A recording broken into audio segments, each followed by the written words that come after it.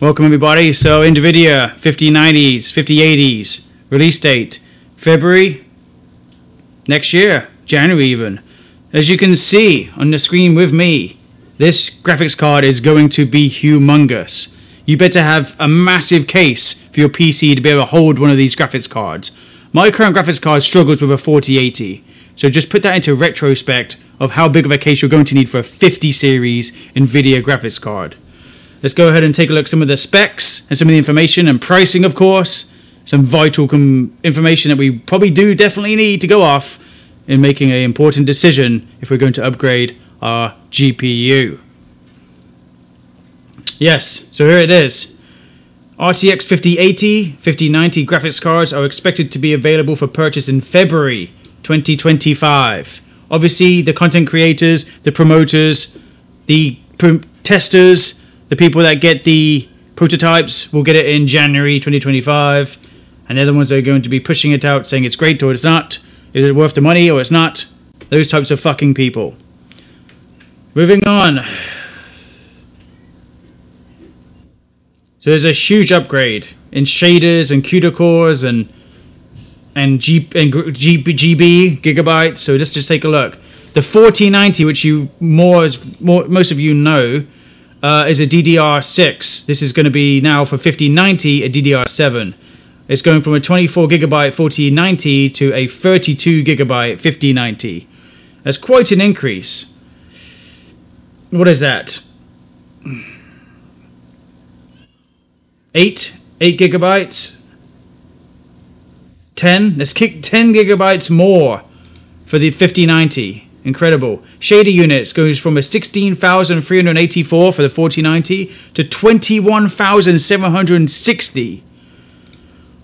That's quite a jump. That's a lot. It's a lot more percentage. Streaming processors is 128 to 170. We're looking at a memory bus of 448 to 512. And power wattage. So it's going to be absorbing from your power supply 600 watts versus the 4090 at 450. Price point, 1600 is obviously for the 4090. You might be able to get one for 1500 with a Best Buy coupon code. But the pricing of this, I'm going to assume, is going to be around the same price. Maybe slightly more.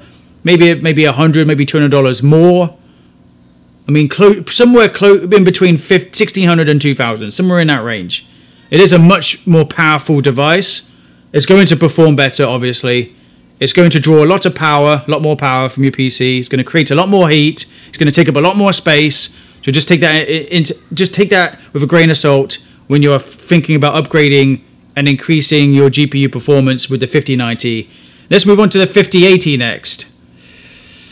5080. So the 4080 is what I currently have.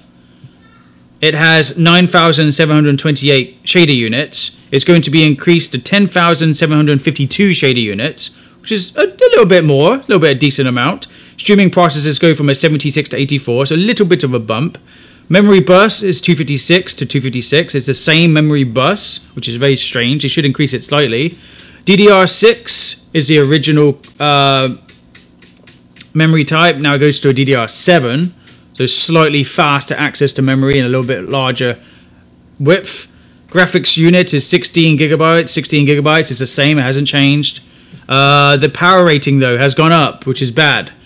We want the power to go down, the amount of pool to go down. 320 is a 480. The 5080 is going to 400. So it's an 80 watt increase. That means your monthly electrical bill will go up slightly. And your performance will go up slightly with it. So is it really worth it? I don't know. I'm considering keeping my 4080 until the 60 series. I really am. I'm very happy with the performance of my 4080, to be fair. Pricing, $1,200. Yes, I paid about $1,050, like $1,100 for my GPU from Best Buy with a coupon code. I think the price might be slightly more, maybe $1,200, maybe $1,300. That's what I'm thinking it's going to be. A little bit more, because you get a little bit more performance, don't you? So obviously, you know, the cost should go up slightly. You know, you can't really cry about it or complain. It is what it is. My concern with these GPUs isn't necessarily the performance and the amount of power it uses. Yes, it is something to take into account. But my consideration here, my actual fear here, is the size of the unit itself. it's going to take up the majority of the case. They're going to be bulky and long and huge and very difficult to install and to have in there. You have to upgrade your case. Now, my case is somewhat falling apart anyway. The side keeps popping off sometimes. So I am considering getting a larger case. So I might do that. But it all depends. Like I said, I'm very happy with my 4080. I don't really want to upgrade unless I really have to. So, you know, I don't know. Where are you on? Are you on the fence with me, where you have a 40 series or maybe even a 30 series, like a high-end 30 series, and you're not sure if to upgrade or not?